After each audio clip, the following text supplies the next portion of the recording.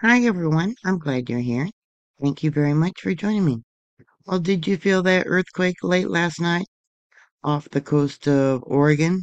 A magnitude 6.0 earthquake occurred along the Blanco fracture zone at 7:25 p.m. local time. A lot of people said they did feel it and sent in reports to USGS Did You Feel It website. There was one aftershock that USGS is reporting a magnitude 3.1. This earthquake was about 183 miles off the coast of Bandon, Oregon. 118 people sent in reports to USGS Did You Feel It website. Intensity level 4. Here's the felt reports. We got some, as far south, it looks like, as Arcadia, California. And then as far north, up to the border, we got Seattle. And I don't know what's this one here? Victoria, Canada. Yeah, it was felt over a very wide area. Probably because it was so shallow. Yeah, shallower earthquakes are felt over a larger area. Let's see, intensity level 4 might have been from, yep, Eugene, Oregon, and Port Orford.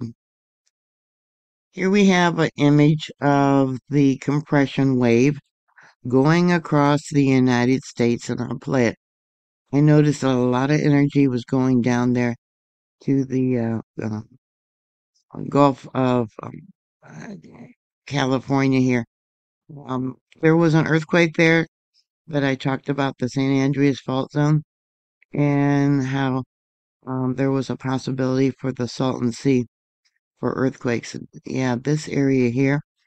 Yeah, let me play it again for you, and you'll see what I'm saying. Yeah, see how it traveled down, along, yeah, the San Andreas Fault, and then all the way across to the east coast of the U.S.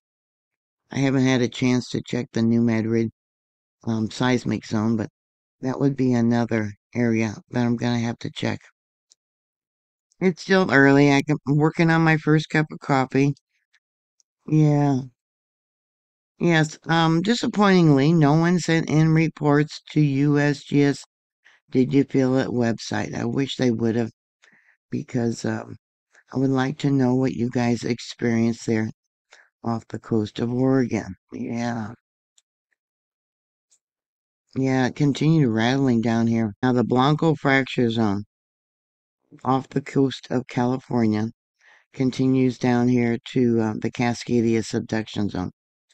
So, yeah, looking how the compressional wave moved in this location. Yeah, I'm a little concerned. And we're going to have to keep an eye on that at least for a month. Any earthquake does have a chance for being a foreshock for something much larger. There was no tsunami warning, but let me show you. There is one buoy that is going off right there. Let me click on it and we'll see what is going on with that buoy. Okay, water column height. And you can see there was a little disturbance. Um, GMT time around 3:29. So there wasn't any threat of a tsunami, which is good. Yeah, yeah. Did you feel these earthquakes? Yeah, there was two, the 6.0 and then the 3.2, I believe it was. Yeah, and it was felt all the way down there in California. Yeah, amazing. Um, I would like to know how long did it last? What did the motion feel like? Did you have any indication prior to the earthquake that it was coming? So it looks like 406 miles to the east was probably the farthest that it was felt. Let's see.